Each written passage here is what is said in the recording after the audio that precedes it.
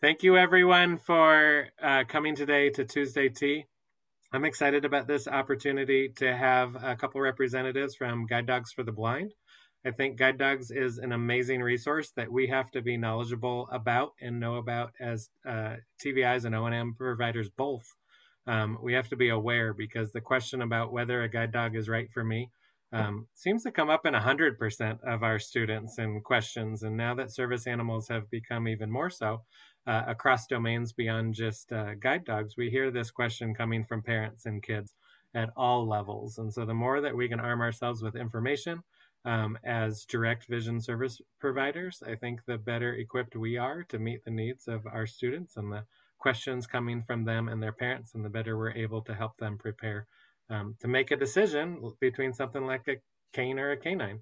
So thank you again, Mark and Angela, both for coming today, and the floor is yours.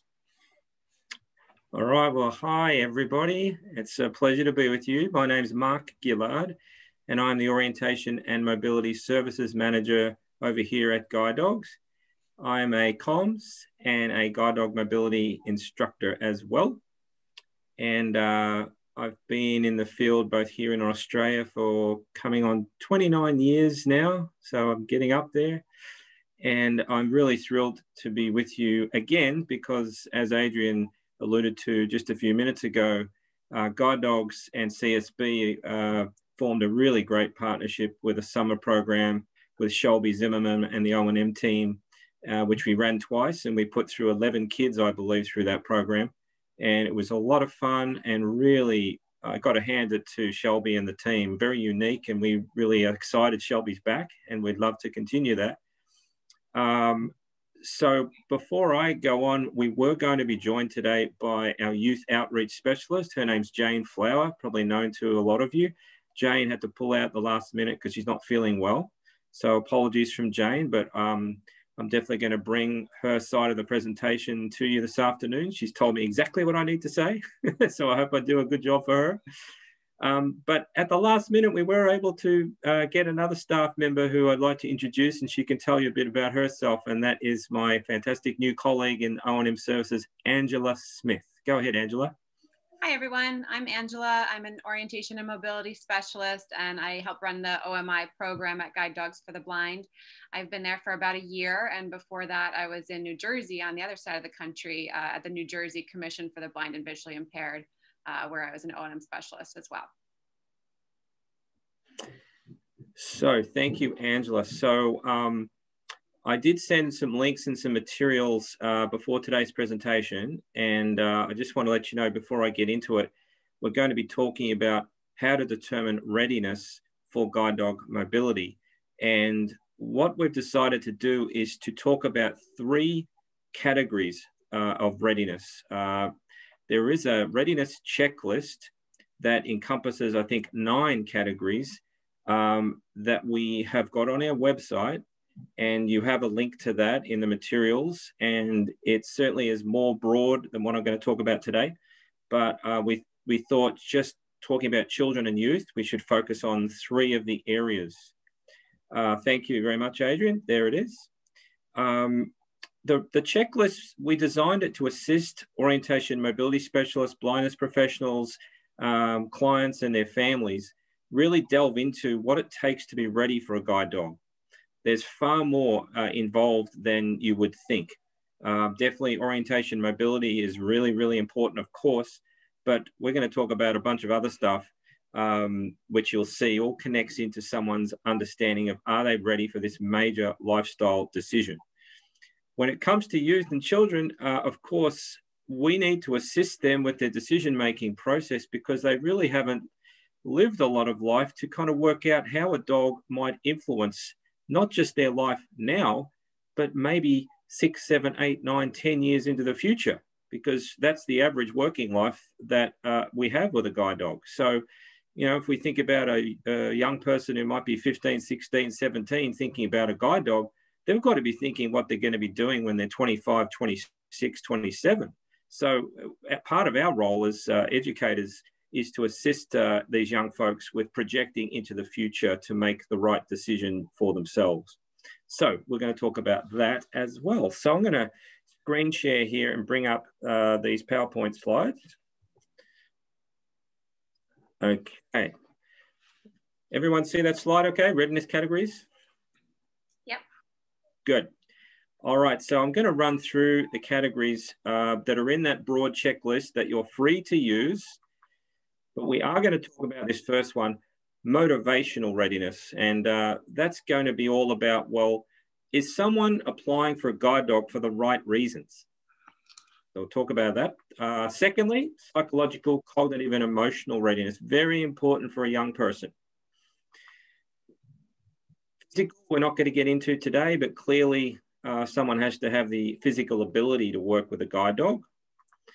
I'll just go back. That one's important also for people who are elderly or have multiple disabilities. So the checklist definitely goes into detail what's involved with that category.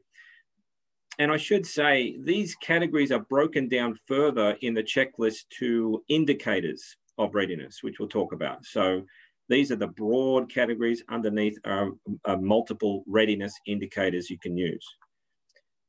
Environmental readiness, which encompasses orientation, mobility, and routes, so route knowledge, and the basic O&M building blocks that everyone needs to have. So cardinal directions, time distance estimation, concept development, all that sort of stuff. Sensory, just really quick on that one. One of the major eligibility criteria of our program is someone needs to be legally blind in both eyes. They also need to have the ability to make safe, independent street crossing decisions using either residual vision, hearing, or a combination of both. So if it is you're working with some kids that are deaf-blind or don't have the ability to make independent street crossing decisions, then there are other programs that actually train people that are deaf-blind. It's a specialty area within the guide dog world. One of those programs is over in Michigan, and you can refer people to leader dogs in Michigan. So that's a little bit about dual sensory loss for you. But we have plenty of people that do have hearing impairment and vision impairment. Many people with Usher syndrome, for example. So certainly they are not ineligible for our program, but we do have that criteria of making safe, independent street crossing decisions. Accommodation and dog care. This one, I guess, is important for everybody, but when you're talking about a kid, young person who might live at home with mum and dad, we obviously need the environment to be safe, hygienic, and suitable for placing a dog.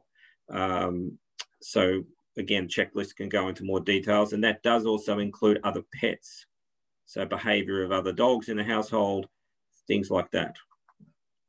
This one really doesn't come into it, adult learning. Our program is based very much on the learner being in the middle of their program, their own goals within the broader scope of what it takes to use a guide dog. Once again, training someone who is a youth, a child. We'll talk about things related to their learning readiness in the presentation, but it would operate a little bit differently than a pure adult learning environment. We will talk all about this one, social readiness related to guide dog mobility. This is a huge area to determine if a young person is ready to have a guide dog. And I won't go any further, but very, very important. And dog knowledge, which is for everyone, just to know a few things about dogs. I'll quickly say that part of Canes to Canines with Shelby and the team, which was so good, is that we're able to introduce the kids to dogs. We did a lot of things with grooming, brushing teeth, cleaning ears, doing a little bit of heel work with the dog on the leash, and just spending time with dogs. So whilst having a dog is definitely not a mandatory prerequisite, it definitely helps, particularly with congenitally blind kids, to have them understanding what a dog actually is. Where's the mouth? Where's the tail? What do the paws do? They're not going to get bitten. You're going to get slobbered on. All this kind of stuff is really important for kids. So they're the categories. So starting off with the first one, motivation. The first indicator we're looking for is, are they motivated primarily by the goal of achieving independent mobility with a guide dog? And this is important because sometimes there's a little bit of a myth attached to why people would do well with a guide dog. One of the first reasons people sometimes think about a dog isn't mobility at all. It could be companionship. So that's certainly one of the huge benefits of working with a guide dog, but it shouldn't be the primary one. So if we have a young person say, I'm lonely, I'd really like a dog in my life, would help me a lot. And certainly that's valuable. But if we don't hear anything about their mobility objectives, like wanting to go places, that's a bit of a concern because that's not what the dog is bred for. If it is that they're purely after companionship, there are plenty of emotional support animals out there.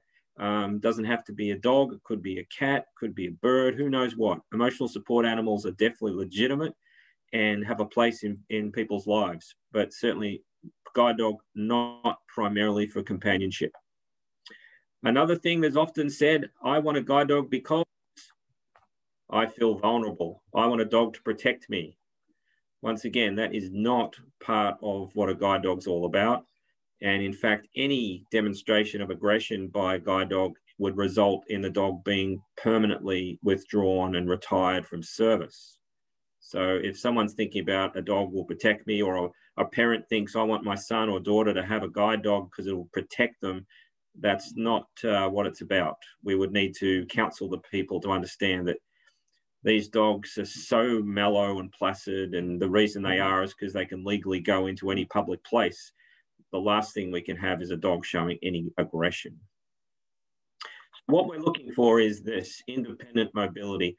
We want to hear from the young person, well, I want to get around school better. I want to go places. I want to expand my horizons.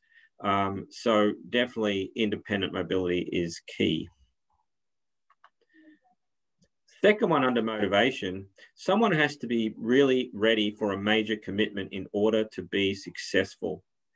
And what do we mean by major commitment?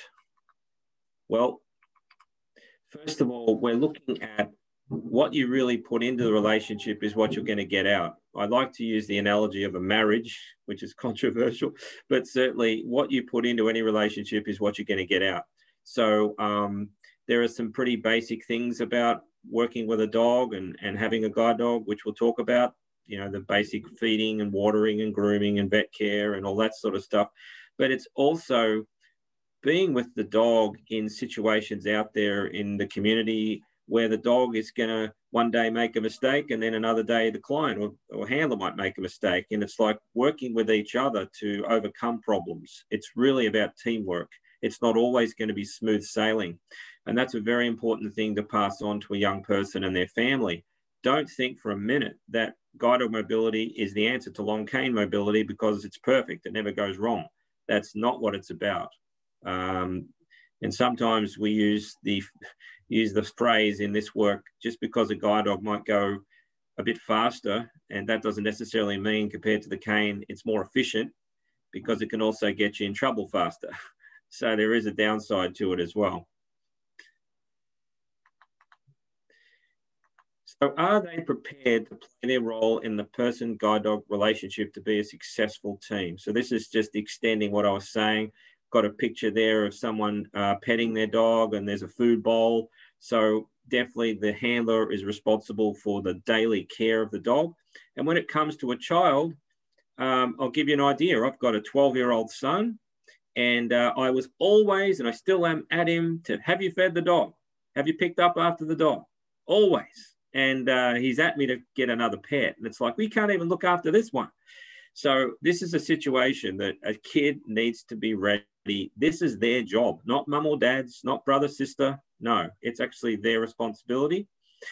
And with feeding, with a guide dog at our program, it happens twice a day as well. And then they have to be bothered to get out of bed because you've got to keep the dog on a schedule. So they might have, maybe they're tired or it's cold and they don't want to get out of bed to feed the dog at 7 o'clock, whatever it might be.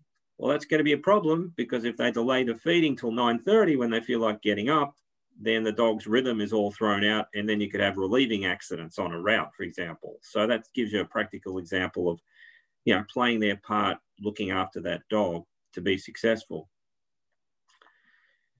picture here, a nice picture of a young man with his beautiful yellow lab looking up at him with love between them. And it's also important that part of this relationship is genuine affection for the dog. So the dog's not robotic. It's not going to do it for free. It has to get something back. So definitely we need a young person to be committed and want to form a relationship. And, you know, that sometimes involves the next category I'll talk about, emotional readiness. If it is that a person has a problem forming relationships, it could be something in terms of their own development. It could be a diagnosed condition. But if that's a problem, you know, they can't make attachments, then that can be problematic when it comes to bonding with a guide dog. But the flip side is true as well.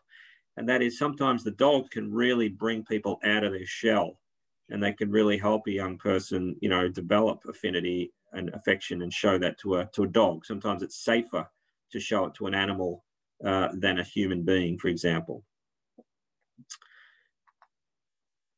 And just another picture of a working guide dog team. Obviously, part of the role is the person must have the orientation mobility skills to be able to direct a dog through space. So the role of the handler is very much the navigator of the team. Another myth that people get trapped by and misunderstand, parents included, is the dog will do it all. That is, I give my kid the dog, they say forward through the harness handle, find the bank or find school or find the lecture room or whatever it might be, the dog is just going to do it. Clearly, that's not what happens. The person needs to direct the dog. So they really are the navigator of the team.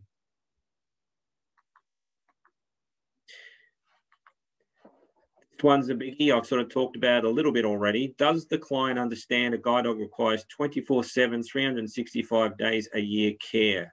And there's a picture there of a very, very young little baby. It is like bringing a baby home. We're feeding the dog twice per day. We're grooming the dog. We're taking it out to relieve itself on leash 5 times per day. So almost like changing the diaper. So there's a lot that goes into it. So if you have a young person who isn't yet caring for themselves, then how are they going to care for something else? So that gives you a bit of an idea that 24/7 commitment, it also lasts right throughout the dog's working career and beyond. And I'll get to that in a second. And this is where we're going, long-term responsibility. The average working life of a guide dog at the moment is around 7.5 years. So if they go out into the field when they're 2, just under 2, typically by the time they're 9.5, 10 years of age, they're starting to slow down and maybe approaching retirement. Now, the care doesn't stop when the dog stops working. Most graduates have the option of keeping their dog after the dog retires.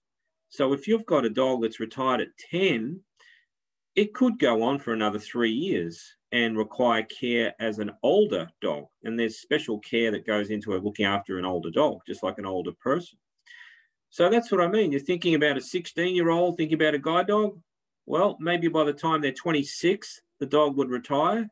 And maybe at the time they're 29, the dog would leave the earth, so to speak. So they're talking about a decade or more in terms of deciding whether this is the right thing for them.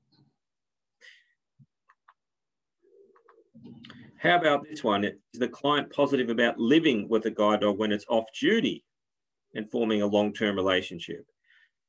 So if I was to sort of think about a pie chart and the wedges in the pie chart as a proportion over 24 hours of how many hours a dog or guide dog is spent working, it's a fraction of 24 hours. A very busy team might work 4 hours a day. So they might get up, get the bus, go to college, go to work, whatever it is. It might be an hour ride on the bus, something like that. They'll get to work, dog will be under the desk, or they'll get to college, dog will be in the lecture hall, whatever. They might get out again between classes, or they'll take the dog out for a workout at lunchtime, and then they'll do it all over again to get back home. So a busy person might have 4 hours of actual guide work. What's the rest of the time? The rest of the time is sleeping, feeding, relieving, but also the dog just being a dog. So they need to be positive, and so does the family, positive about having a guide dog at home. They're inside dogs, absolutely, they're inside, and they just become a part of the family.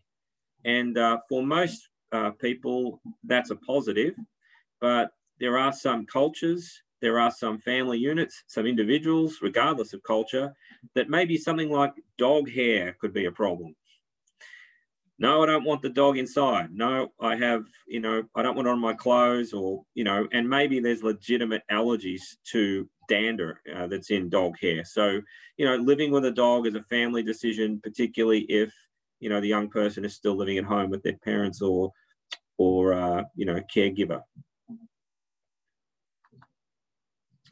So before I go on to the second category, psychological, cognitive, emotional, Adrian, I don't know if I can ask if anyone has any questions right now before I move on, if that's okay.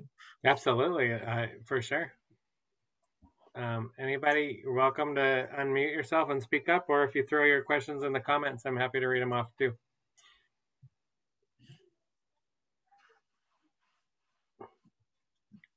There, I interpret this as they want more. All right, good. So we pick psychological, cognitive, and emotional when it comes to looking at a young person, because obviously we know that cognitively, emotionally, psychologically, people don't mature in that capacity till their early 20s. So, and then of course it's debatable whether some people mature at all. But, in terms of typical childhood development, there's a long way to go, even into someone's 19, 20, 21. So what are we talking about here when it comes to a guide dog? Does the client have any cognitive challenges? Now, this is a big one. A lot of O&Ms I've talked to in recent times have asked me, hey, Mark, how many CVI kids are you seeing coming through guide dogs? So those with cortical visual impairment. And I sort of say, well, not a whole lot. And they said, well, get ready. So in terms of cognitive issues and comorbidities, when it comes to the brain and to neurological development, why this is important is because the person, first of all, in their training needs to be able to comprehend and remember things, and then importantly, apply those things over the long term independently. So it's all very well for a young person to go through in our case, it'd be a 2-week training program, having a guide dog instructor right there with them and maybe prompting them to carry out certain tasks or certain skills with the dog. But we're always evaluating what happens when we leave. Because if they don't have the ability to do those things by themselves, then we really do have a problem, ranging from plain old inefficient travel right up to the worst case scenario of a safety risk. So, we really spend a lot of time in the assessment phase, in particular, using simulated guide dog travel through the Juno exercise that you guys probably know about, simulating the guide dog with an empty harness. And we're really trying to duplicate as much as we can without having a real dog there to see what someone can do. Can they remember things? Can they apply things? And really, when you think about it, they've got to do it pretty quickly. We have a 2-week training program. We don't have a model, say, like Orientation Center for the Blind, where you can stay for months and acquire skills over that time period. We have a 2-week program, so it moves pretty fast. So, looking at types of client groups, when we start talking about intellectual disabilities, to be honest with you, we apply our eligibility criteria equitably. We don't discriminate against types of vision impairment or, other types of conditions. But it's pretty rare that we see someone come through with an intellectual disability and be successful because of everything that I'm about to go into when it comes to the cognitive requirements. This is the main one. Will the client be able to process sensory input and make decisions quickly enough while multitasking? And sometimes it can just put clients that might have additional cognitive challenges, which could include memory, could include comprehension, verbal comprehension. It can really be too much. And when you think about not only do they have to process input such as tactile input through their feet or through the harness handle, they've got to put together auditory input, traffic sounds, all those things that you guys know very well. They've got to remain oriented themselves, so spatial awareness. They've got to monitor the dog's behavior and the dog's emotional state. And then they've got to display leadership and decision-making in order to show leadership to that dog in a variety of situations.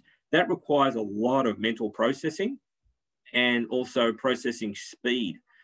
So if they can't do all that as they're moving through space, then dogs being dogs are going to work out very quickly that this person really isn't up to it. And then they'll start to assert themselves, and maybe things like distraction can increase, diving for food, going after other dogs, sniffing. Sometimes their guide work will deteriorate, like not stopping at curbs or stairs properly, and that can then go into a danger type situation. So, you know, some folks, there's no doubt about it, are more suited to long cane travel than guide dog travel. And there's nothing wrong with that. But I think in terms of our role as TBIs and O&Ms, you can use this checklist and you can go through the indicators to help them understand what is actually involved with this particular category to be ready and be successful with a dog. Emotional readiness. So are they emotionally stable so they can form a long-term relationship with the guide dog and respond and attend to its physical and emotional needs? So there's a whole lot in that readiness indicator there. Let's start with emotional stability. There's Danny Glover with a big smile, grin on his face. There's someone who's in some sort of state that I don't really know. So we've got a picture there of a woman who looks very upset. We've got a concerned gentleman there worrying about something, and we have a very confused Weimaraner. So what this actually shows is that whilst all human beings have their emotions and ups and downs, if you have a condition that actually is difficult for a person to remain emotionally stable, that can really impact a dog in terms of the dog's behavior, stress level, reliability as a working guide dog, you name it, because there's such a symbiotic relationship between the handler and the dog, and the dogs are just so good at picking up the emotions from the handler. So what we mean is that if doesn't matter if it's a young person or an adult, certain diagnosed conditions like bipolar disorder, depression, anxiety, those sorts of things, if they're not well controlled, then it can be problematic in terms of someone being ready to work with a dog. Other issues also in terms of responding and attending to the dog. The dogs are living, breathing creatures responding to their environment as they move through space. And that could be, for example, they're working through an area that has a high population of dogs, a lot of barking, snapping, aggressive dogs behind a fence. Let's just use that as an example. The person needs to be emotionally stable enough to be able to recognize my dog is stressed. It might be displaying behavior like whining, or it might be pulling through the harness, or maybe it's not wanting to walk and lead out. It's actually kind of freezing up. So the client needs to know that and then respond to the dog by providing support. So maybe changing their voice tone, maybe altering the route to avoid that circumstance perhaps, and maybe halt the dog and give it a pet or give it a piece of food reward to kind of, you know, help it navigate that stressful situation. So if we have someone who doesn't have that capacity, then that's a very, very important thing that could amount to the dog not feeling supported, contribute to an increase in stress, and then affect its work and obviously its emotional state. The physical and emotional needs are also demonstrable by, for example, maybe the dog is laying down in a corner of the house and looks a bit depressed, and someone might not have got their dog out for a week because of maybe they've got something going on with their own health, maybe there's a family situation going on. So they need to always be monitoring how my dog is feeling. You know, oh boy, I better get it outside for a walk, or I better play some tug, or I better, you know, groom my dog, spend some time with my dog. So for a young person, you can see that having the capacity to kind of monitor their dog's emotional needs, that's a very mature thing we're asking them to do. We're asking them to think about someone other than themselves, right?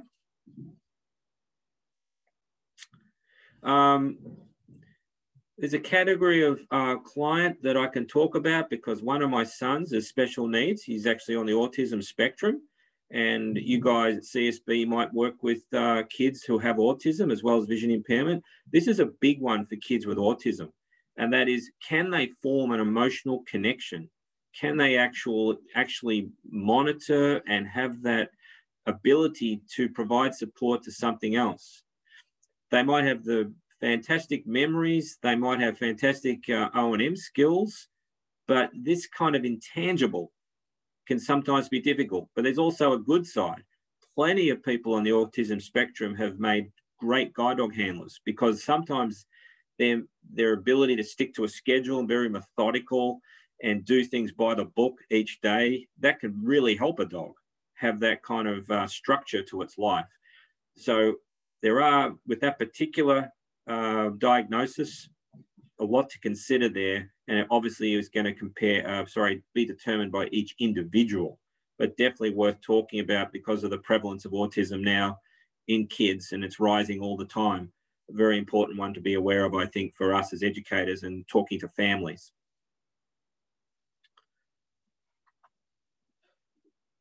Okay, psychological, cognitive, and emotional. We're talking now about maturity. And here's a lovely photo of a young girl there who is working an actual guide dog. And that dog is through the Mirror Guide Dog Foundation in Quebec, Canada.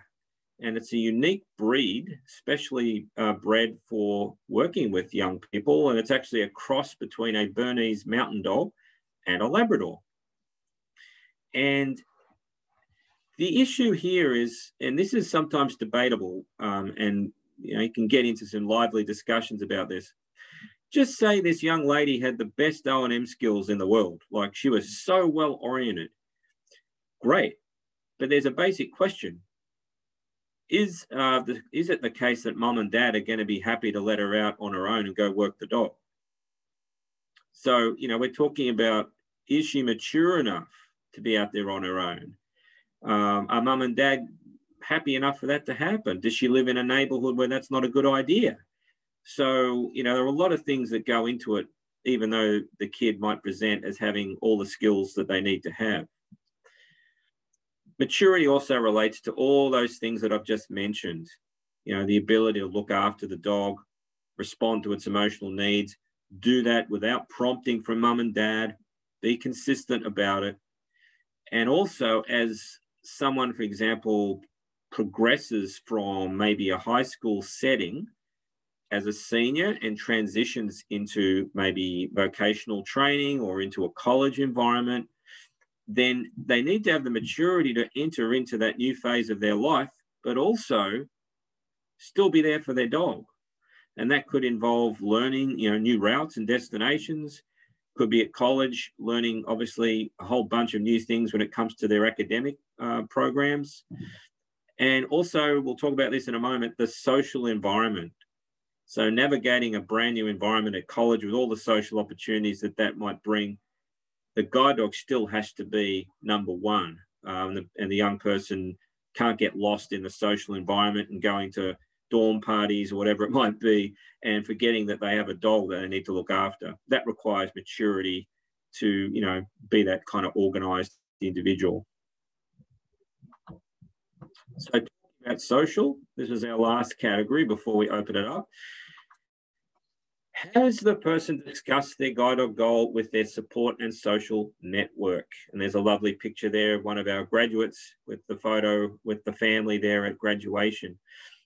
And why this is so important is that a guide dog, particularly with a young person who most likely lives at home with parents, siblings, support people, the guide dog enters into that environment as a member of the family. So if someone is not on board, if dad or mom or a sibling is anti-dog or has social relationship issues with the guide dog handler, no point bringing a dog home in that environment, because the dog is going to pick up stress, and it could also upset, the family dynamic. So discussion needs to take place with the family, so everyone's on board, all their questions are answered, and all their concerns addressed before a guide dog would come home. And we really assess that in a lot of detail, but it's always good that O&M specialists, TVIs, you name it, who are already in this young person's world, in their orbit, have this discussion, have it with the parents, have it with the family. It's often the case that you guys, as opposed to the guide dog school, have long-standing relationships with these young folks as they come through CSB, for example. So you have the rapport that we don't, and you don't have to be a guide dog instructor to discuss this, okay? So you're doing us a favor for sure. Also, looking at this category here when it comes to school, let's just say CSB here. Very important that teachers are involved, the principal is involved, so that everyone in the school environment is aware of what's being discussed, what the potentials are, and that there is a supportive, understanding school community. I'll give you a few examples of how it can go horribly, horribly wrong. If we don't have teachers on board, like the classroom teacher, for example, and a young person has their summer break or spring break, and then they turn up unannounced with their guide dog, that can cause all sorts of problems. I had one case that a teacher was allergic to dogs and took her case to the teachers' union, and there were all sorts of problems in terms of who has rights under the ADA and who has workplace rights, and how it was a mess, and it could have been avoided if there was discussion beforehand. In terms of the student body, we've had situations where there hasn't been enough discussion with the principal and the kids in the school to recognise that this is a special dog that's coming in. We don't disturb it when it's working. We don't pet it without permission. We don't try and feed it our lunch. All that sort of stuff, all those basics needs to be addressed. So, this young person who's still learning how to work their dog after 2 weeks of training, whatever it is, they don't go back to school and have to be handling all these issues, potentially multitude of issues, when it comes to working in a quite busy school environment with a range of kids. So definitely that one is a huge one that gets people ready for the school environment in particular.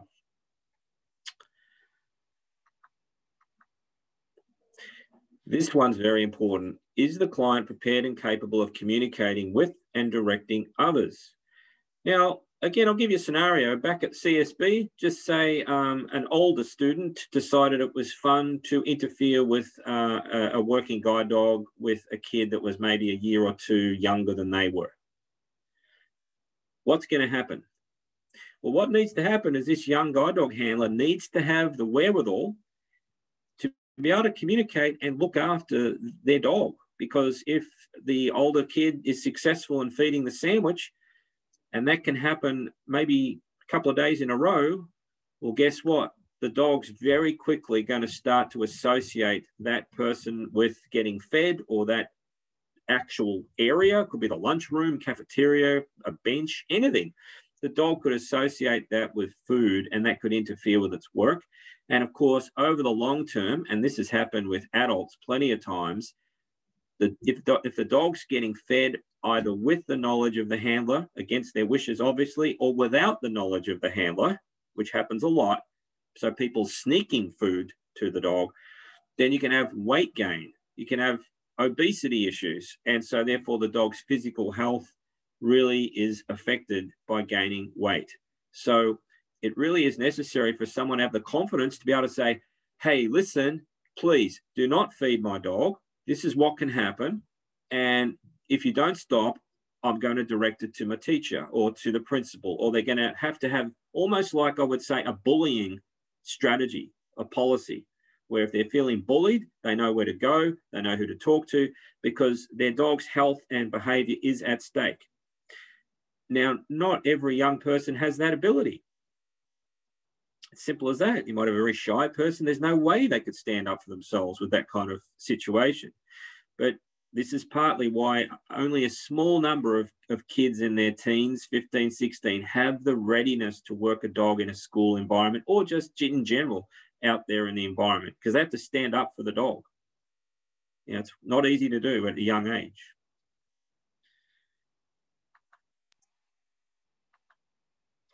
I've got a picture here of a golden retriever, and we're looking down on it, and there's a harness with a sign that says, "Do not pet me, I am working."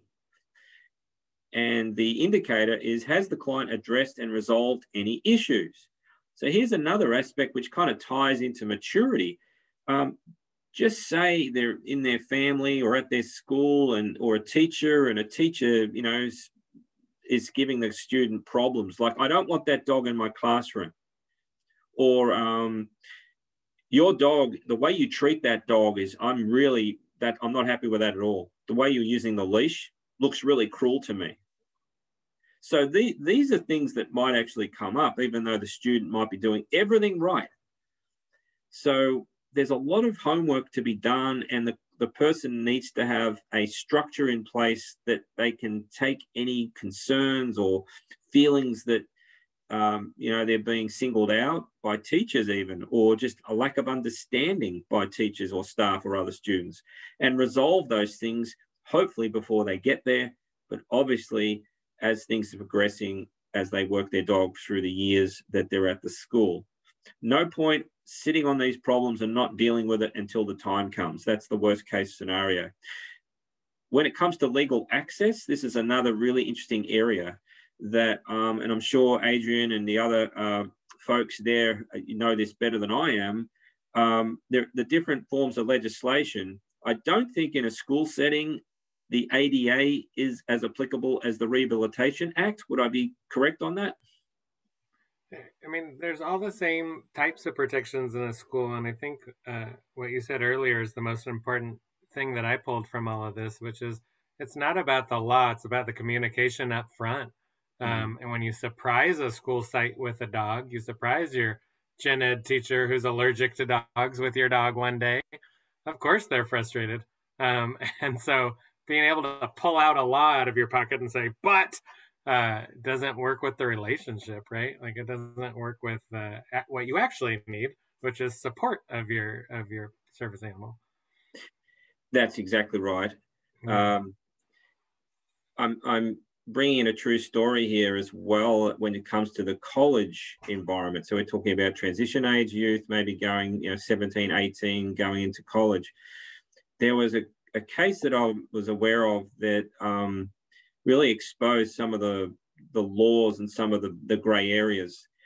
It is legal to ask a guide dog handler or any legitimate service dog user to register their dog with the Disabled Student Services Office, for example, at a college.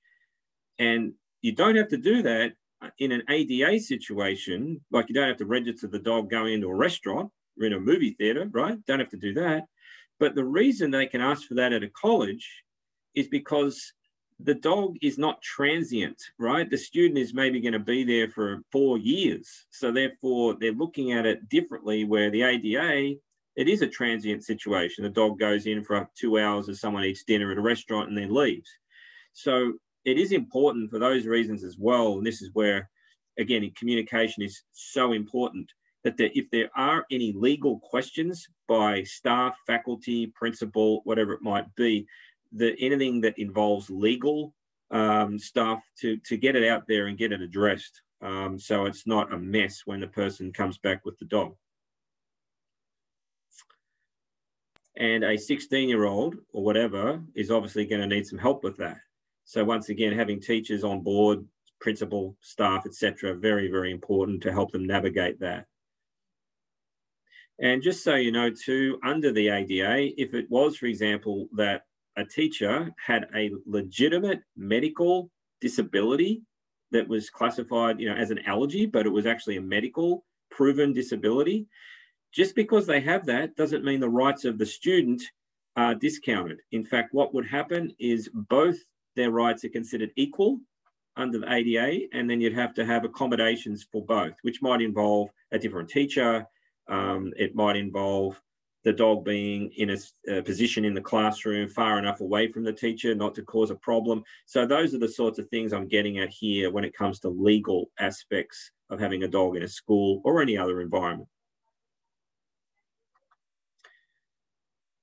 And there it is, no dogs allowed except service animals. So an understanding of the law as well, just in regards to guide dogs, service dogs, are there to mitigate a disability. Obviously, in our case, it's visual impairment or blindness, and they are legally allowed in public places, including places of education. We have a couple questions, Mark. I don't know if this is the time or if you have an upcoming spot to pause. Well, let's see. I think, yes, this would be a good spot. Yeah. Okay. We have one that just came in to me just about that right there. And it says, but aren't there times where you just shouldn't take your dog? Does guide dogs have special circumstances they recommend to teenagers to not take their dog? And I know that this comes up on our campus of kids who hear about the ADA and they get all brazen. They're like, I can take my dog to a rock concert if I want to. Yep. No one can stop me. I can fit my dog underneath that tiny little space in wherever if I want to. How do you guide kids and users on that issue of there's a time and place to take your dog, and there's some places that might not be perfect? Thank you. That is such a great question. Thank you. And very important. We use the phrase, just because you can take your dog somewhere doesn't mean that you should. And you're absolutely right. You know, having this kind of power of, wow, I can do this, the law's on my side. You know, when you've got that underdeveloped teenage mind, that can go haywire. But we give examples of where it would be ethically the wrong decision to make. So absolutely, loud rock concert, just because you can go there with your dog, that's not a good idea. You can have the dog under stress. You can even damage its hearing if you have sound that's high enough, obviously. Same thing with an environment that might have a lot of food in it. Is it a good idea to take your dog to a baseball game when there's peanut shells all over the ground and who knows what else? Carnivals or fairs, just because your dog can get on a ride at Disneyland, does it mean you should take the dog on the ride? You know, those sorts of things we do speak about at length. And you're absolutely right to push back, I think, on them to say, okay, let's think about it from the dog's point of view. You know, just because you can legally do it, how's your dog going to respond to that? Do you want your dog to be comfortable and be able to work 7, 8, 9 years? Or do you want to risk it getting so distracted by food because you're taking it into environments that it's so tempting for the dog to have food and dive for food? You risk the dog having to be retired early because of food distraction. So this is what I meant at the beginning of this presentation. Part of our job as educators of young folk is helping them project into situations they may not even have been in yet. And to understand it's a huge decision, and they're the responsible party when it comes to the dog's welfare in all situations.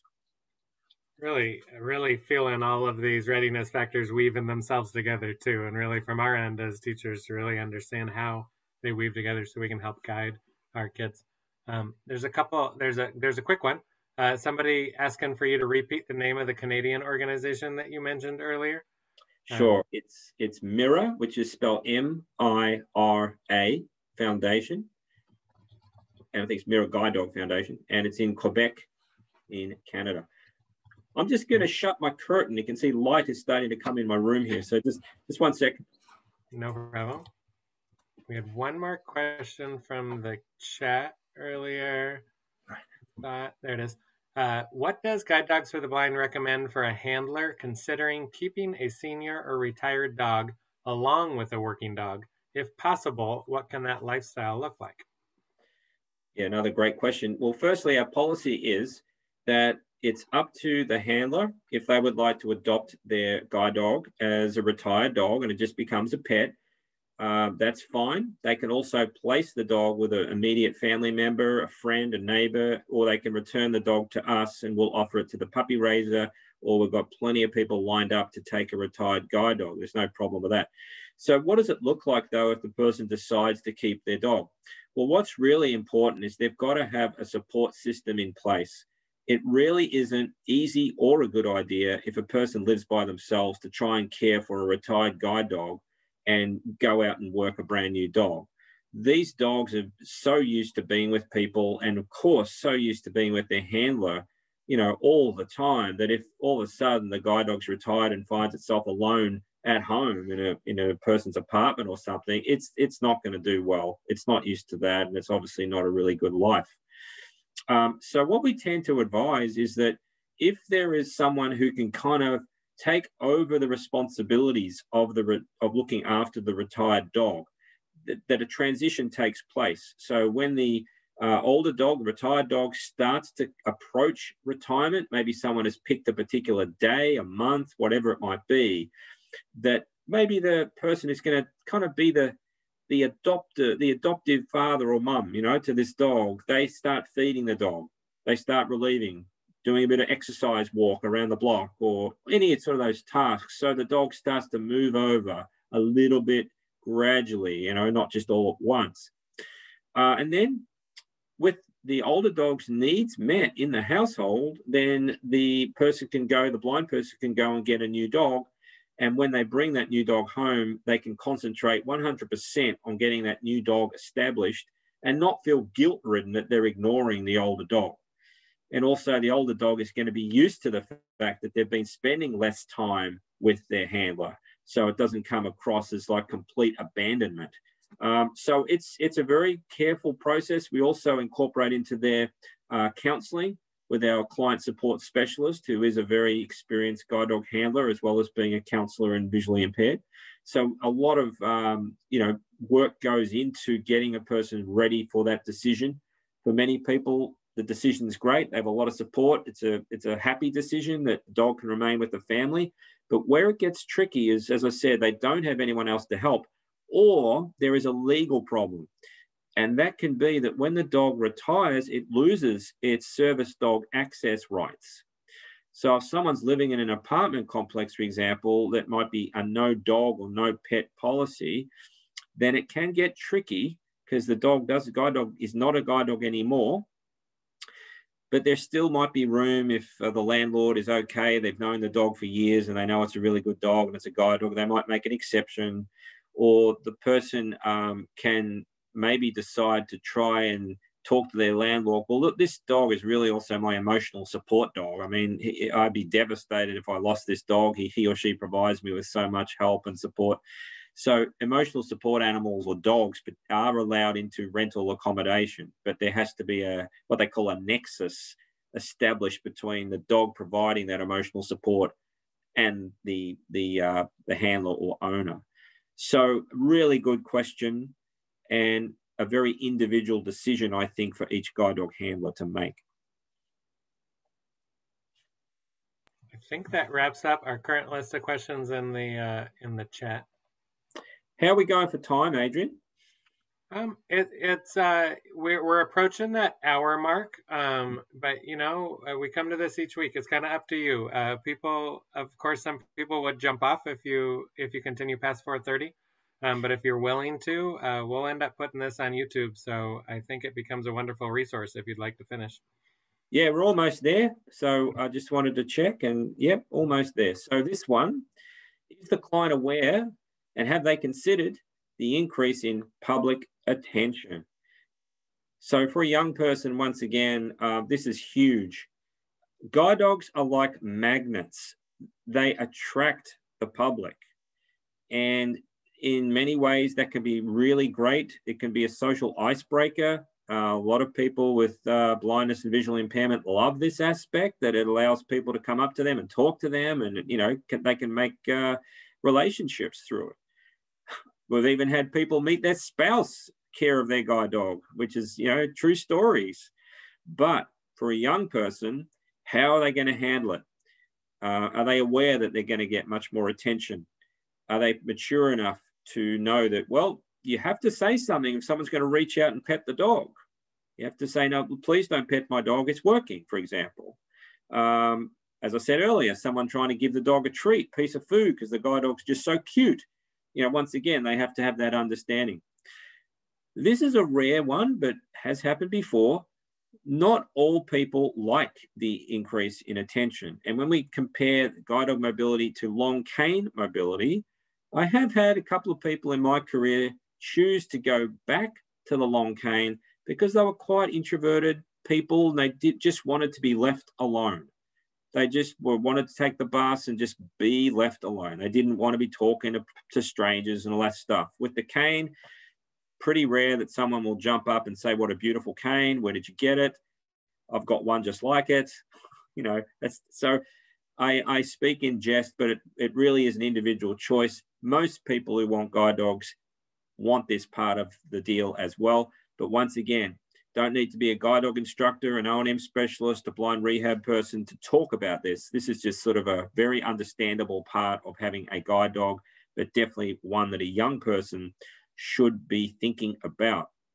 Even to the point, put them in an environment like, how are you going to feel we're at school or maybe going to, you know, your freshman year at college and you're on your way to your lecture or your class and you're stopped, you're running late and you're stopped by someone saying, hey, what a beautiful dog. Could I talk to you about that? You're going to have a response which is appropriate and not be rude, and also be a good representative of not just your guide dog organization that you got your dog from, but the whole guide dog community. You're a constant ambassador when it comes to guide dogs. So you're going to have a response like, thank you so much for your interest. I don't want to be rude, but I am running late for my class, whatever it might be. I got my dog from Guide Dogs for the Blind, wherever it is. Feel free to call them for more information, something like that, right? So some mature response, because this is going to happen. And that was the last one, in fact. Good. There we go. We had another question come in the chat. What if a dog should be retired because of misuse or mistreatment by the handler? Okay. So first thing to know is if there is a situation that occurs, it hasn't occurred before a huge investigation. The way that we would respond to it at Guide Dogs for the Blind is if there is a credible report from a member of the public or family or something like this that a guide dog is being abused or mistreated or neglected, then we always believe in giving the client the right of reply. So we would get that. We would also check out whether the complaint is genuine. So, we'd ask people, look, we'll keep this confidential, but we do need your name and phone number. We'd like to contact you to follow up and let you know what's happening with this investigation. If they say, oh, no, I'm not prepared to give that. Well, then, if they're not prepared to stand by their accusation, we're going to question the legitimacy of it. I mean, unfortunately, there are people out there who make false reports to get back at somebody, to have retribution, which is really sad, but it has happened. So let's just say it's a genuine, credible report. We're then going to call the client. We'll be very neutral and we'll say, hey, listen, Mr. Smith. Actually, I shouldn't use Mr. Smith. We've got Angela here. Mr. Jones. So just Mr. Jones, it's Mark from Guide Dogs. Look, this is a difficult call for me to make, but I wanted to bring to your attention that we've received a credible report that yesterday on the corner of X Street and Y Avenue, you were allegedly using your leash really harshly with your dog, lifting it off the ground. Its two front paws are in the air. So we're going to get details, very specific, time of day, where it occurred, what occurred. And we're going to say, so, look, what's your take on that? What do you have to say about that? What do you think? Now, if it is that we also have a history that that's not the first time, then obviously we put a case together. And, it is rare, but if it is that we determine something is genuine and credible, then we have a user contract which someone signs, which they have to abide by, even if they take ownership of the dog, where we may have no choice but to repossess the dog. But as I said, it's extremely rare. Part of the reason it doesn't happen much is that unlike some guide dog schools, we have a system of follow-up and support. So we're always, offering a yearly visit to a team to go out and assess their work and the dog's condition. We have a support center and a toll-free 800 number where people can call up if they're having problems.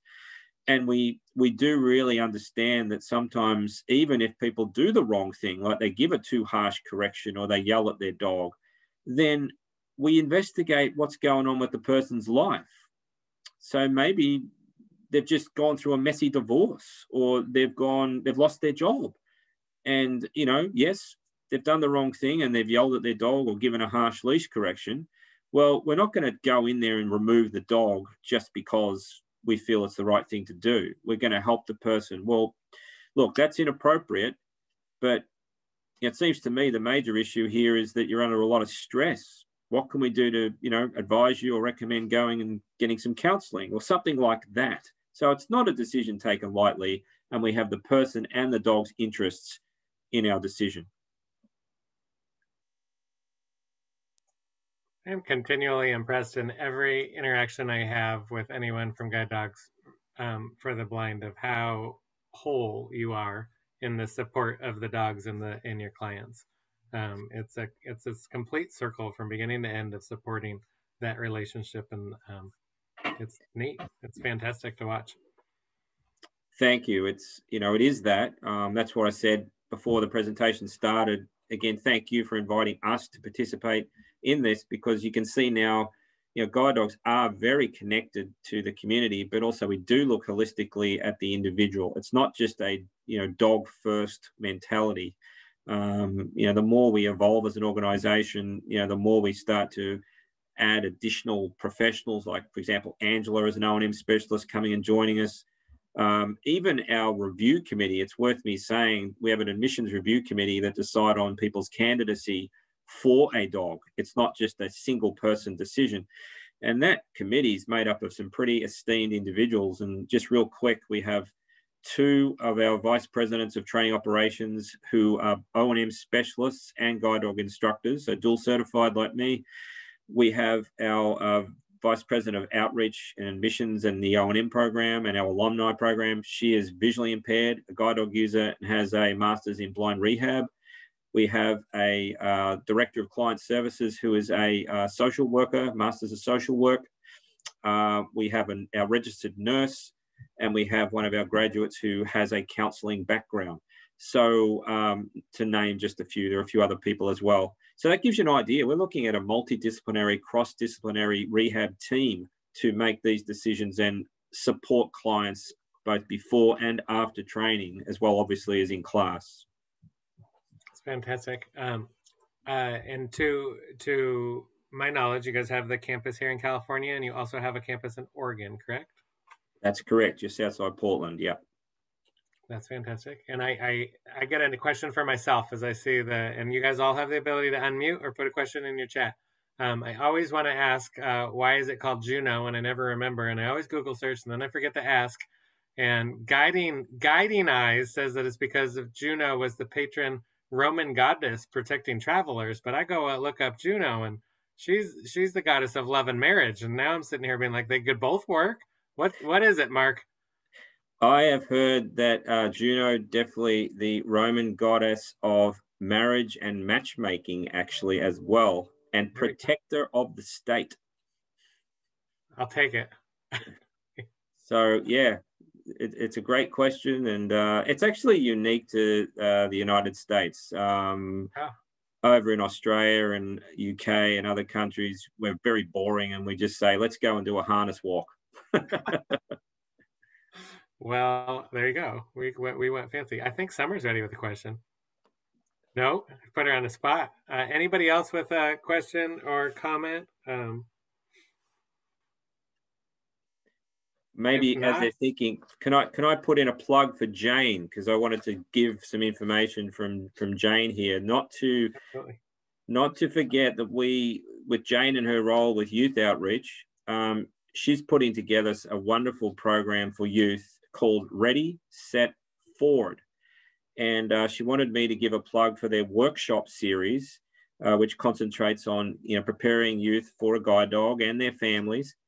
And I know that she sent you, Adrian, the link to those. So feel free, have a look at those. And if you have students there or family that you think could benefit, by all means, direct them to that resource or call Jane.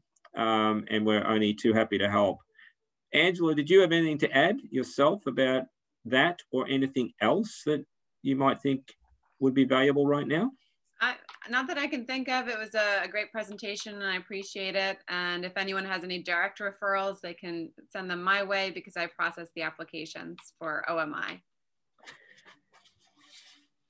That's Yeah, I awesome. haven't spoken about that too much yet. The program that Angela and I, represent here, the Orientation and Mobility Immersion Program, and really, really quick. It's a program that we implemented in 2016 to help folks get more, or in some cases, they haven't been able to get O&M services in other states, to equip them with O&M skills that relate to guide dog travel. So there is a video on our website called Developing Travel Skills for Guide Dog Mobility. It's actually in the O&M professional section.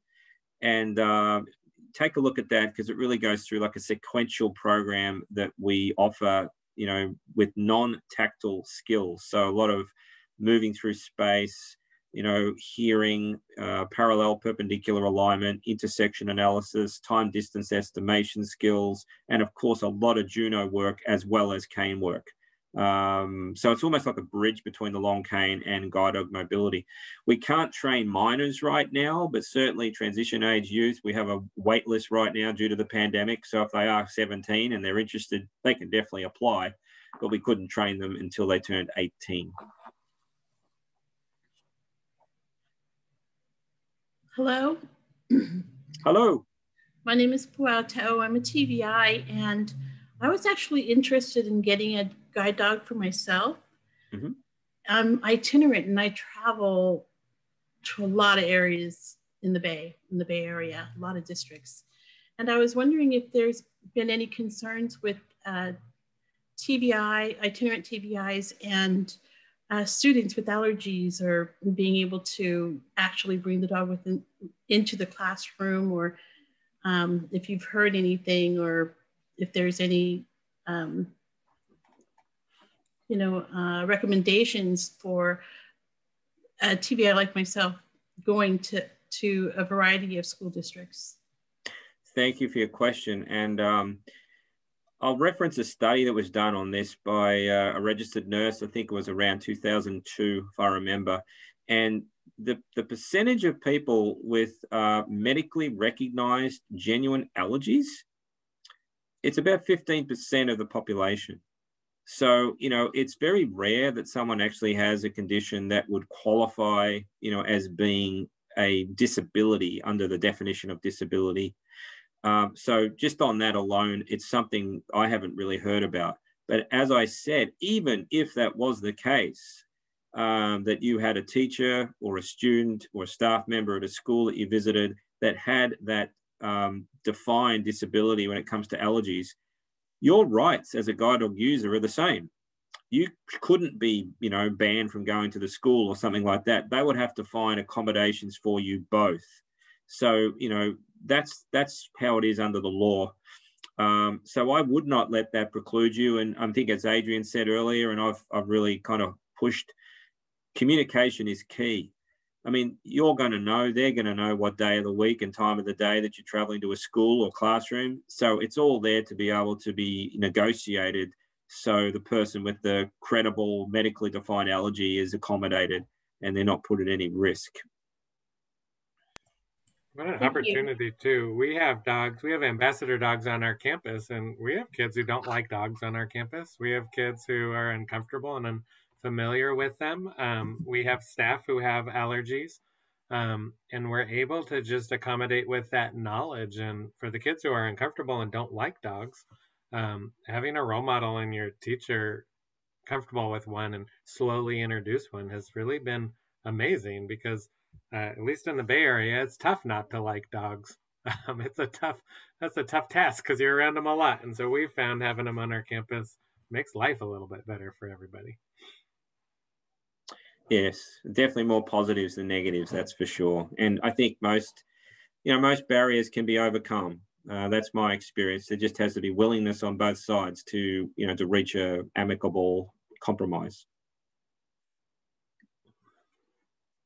Great.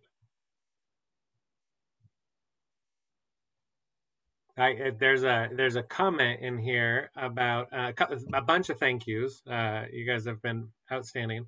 There's a comment in here about being a guide dog puppy raiser, and there was a question earlier about having an ambassador dog. This is a crew of a lot of TVIs and some O&Mers who are curious about both those options. I'll start with the ambassador dog one first.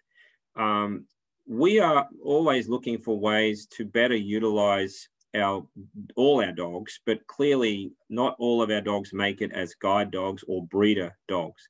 Our success rate is a little bit over 50%, which might surprise you. You'll see behind me, actually, in my background, that's the new Guide Dogs for the Blind Puppy Center.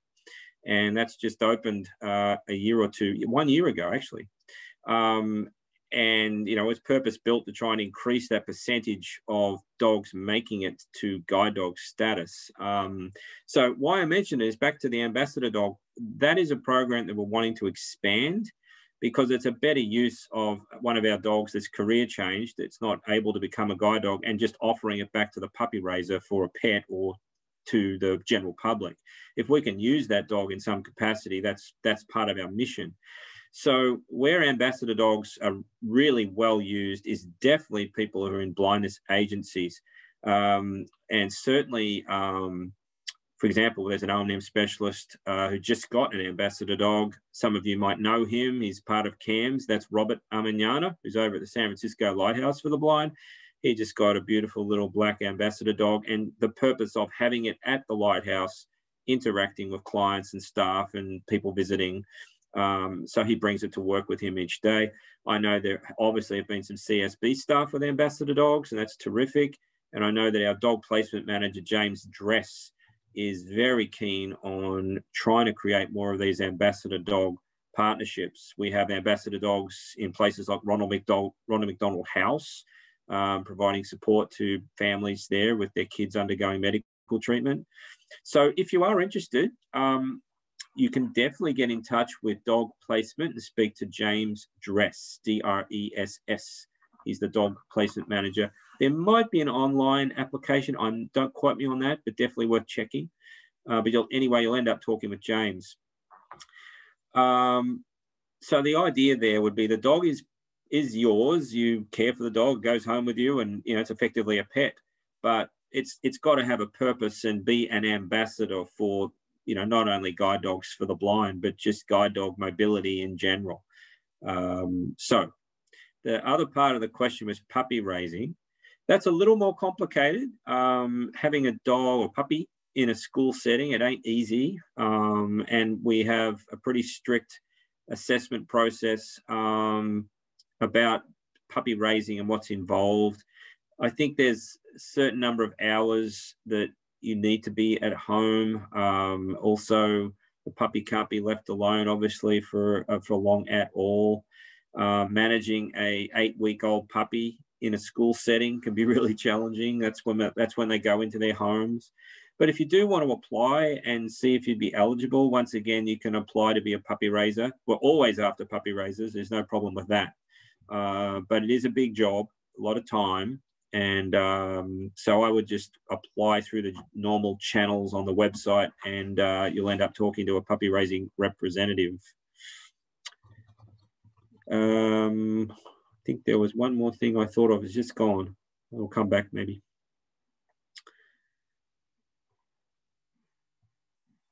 No, slipped my mind, Adrian. Hey, man, if one thing slipped your mind, we got 100 others to fill in for awesomeness. This was fantastic. I think this is exactly what we're looking for. This wonderful opportunity to hear it here and have people have questions, but also have this be able to post out on YouTube and people to be able to gain access to this. And I thought of it. Thank you for giving me a few seconds. Nothing goes unclaimed. See, Angela, this is how it rolls. This is the shoes you have to fill.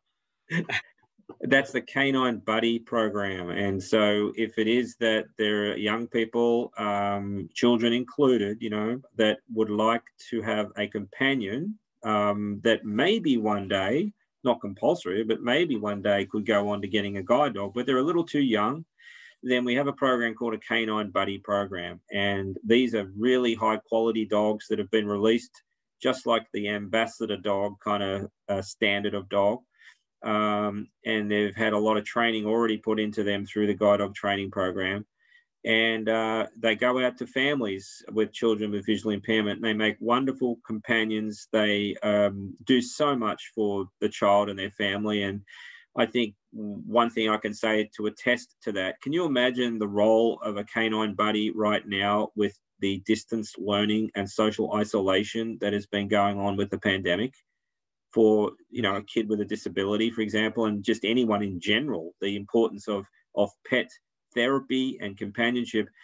It's so huge right now, to the point that I've heard you're hard pressed to find a shelter dog in some places right now, because people have just been so in need of companionship, being locked up at home and away from their friends and their workplace, all that sort of stuff. So canine buddies have been filling a really important role right now. If you have a child or a family who might be interested in that, once again, you can apply through the website, but James Dress is the man for Canine Buddies. So they're free of charge. There's no cost. We see them as just as important as a guide dog. So these are provided free to families. We've known a slew of kids with canine buddies over the years, and they're so important for so many ways. And we use some of our ambassador dogs on campus in a similar fashion of getting kids oriented to a dog. And every once in a while, I get somebody realizing, "Whoa, I'm not ready for this." Yeah. I will reevaluate when I'm much older. But what we also see is a lot of our dogs at home are not a dog example for what a guide dog could be. And so the Canine Buddy program gives you a relatively well-trained dog, right?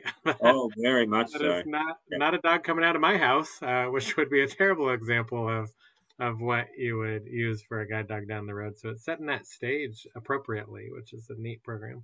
And it gives the dog obviously has a loving home, and it's so wonderful that they're filling a purpose, because these dogs are bred for a purpose, and there's no more noble purpose for a dog that, you know, being a companion to a kid with a vision impairment, because it results in higher self-esteem levels, increased social awareness and communication. And back to the readiness checklist for a brief second here. A child who has a visual impairment actually being in charge of something else for a change, not being told what to do all the time, where you can go, keep safe, you know, all this sort of restrictions that are sometimes imposed or imagined by a young person who is blind. So actually learning to be in charge of a dog, looking after the dog, you know, the feeding, the grooming, the relieving, all that sort of stuff, it really does build a lot of confidence and responsibility.